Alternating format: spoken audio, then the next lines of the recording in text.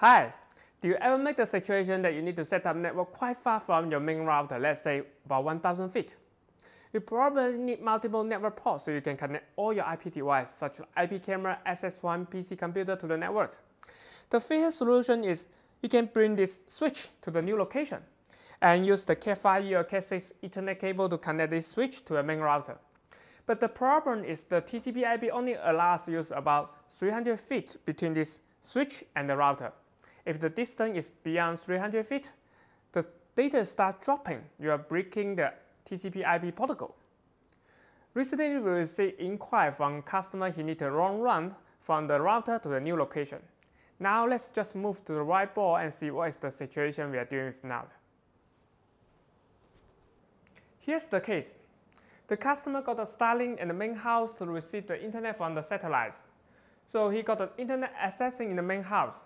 Now he wants to bring the network to the new location. It's about 1000 feet. He can place the switch in the new location, but the problem is the distance. As we mentioned, if the distance is beyond 300 feet, the data will start dropping because we are breaking the TCP/IP protocol. Now let's just move to the workshop and see what equipment we need to solve this problem. This is 1000 feet cat5e Ethernet cable. We have PoE extender adding on both sides. What does this PoE extender do? It will make sure we are not breaking TCP/IP protocol. Remember, the TCP/IP only allows us to use about 300 feet. Now we are working on 1000 feet. We need two of these because one will taking care of the signal sending to the remote side and the other will return the signal from the new location. Okay, now let's move to the router. We also need this injector. This is the PoE injector. The PoE injector will add the power to the cat5e Ethernet cable, so this two PoE sender can get the power. This is the electronic product, you need the power, right? We don't need the power source around this PoE sender. The power just sends through this PoE injector through this Ethernet cable. And we have connected the data port to the router, so you got both power and data through this cable. And let's move to the edge, the new location. And this is the outdoor PoE switch. It has totally 8 ports. This outdoor PoE switch has one critical feature. To implement this system, it can be powered by another PoE injector or PoE switch. You see there's no power source linking to this switch. And the camera is connecting to this switch and now the camera is live, which means the PoE injector is supplying the power for this two PoE extender, PoE switch, and also the PoE IP camera. So the system is working, but you may wondering, what about the power source? Is it enough?